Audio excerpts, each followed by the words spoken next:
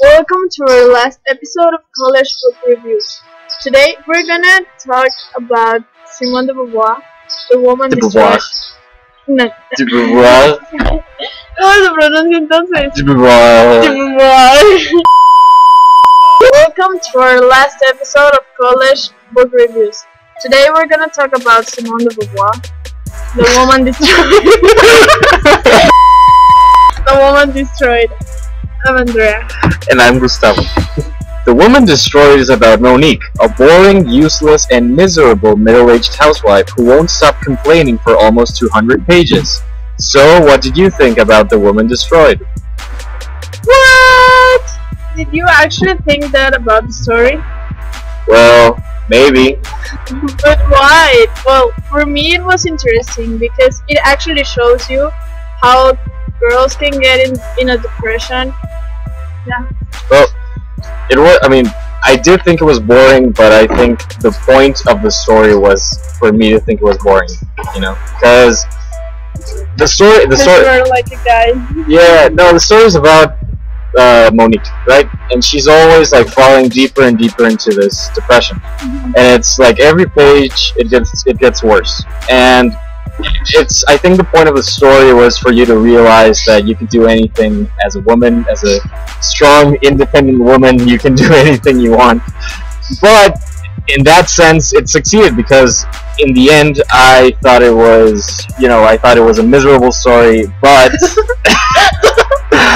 you could kind of relate to Monique and notice that she could have done way more with her life. And I think that was the point of the story, that you kind of feel frustrated with the way Monique reacts to everything around her, and that everything she does just makes it worse for her.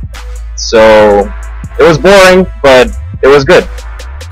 But honestly, I think that it's because you haven't heard about the story like in real life. Like you can relate to, for example, for me, I had a friend, my best friend, who got in a depression because her boyfriend broke up with her, and she was like really sad.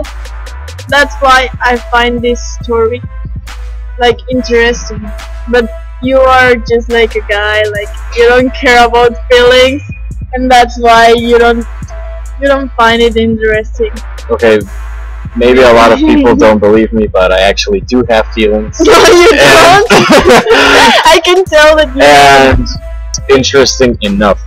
But the thing is, I thought it was just so it was just boring. To me, like I said, I mean, it was interesting and it succeeded in the way that at the end I felt for Monique, right? And I was just bored that I was annoyed at Monique that she never actually did anything of purpose with her life. In the end, she's just like, spoilers, she's just like, in the end she's left alone and with nothing to do with, like, she thinks of like killing herself probably like 5 times. And yeah. So would you recommend The Woman Destroyed? Well, I actually did, but I don't know, like, it's because, as I told you, I feel it, I see it like if it was my friend, and that's why, like, yes, I will. I would also recommend it to anyone who wants to read 200 pages of a woman complaining about everything. But if you want a more interesting story, I would recommend that you read Ghosts. No. But no, I mean, it's good. It's a good story, but like I said, it's depressing and miserable and boring. And it only makes you feel like sad. It makes you feel like shit. Yes. Yeah. But it's a good story. It's well written, and in that sense, I would recommend it. Thank you for watching. Until next time, or maybe not.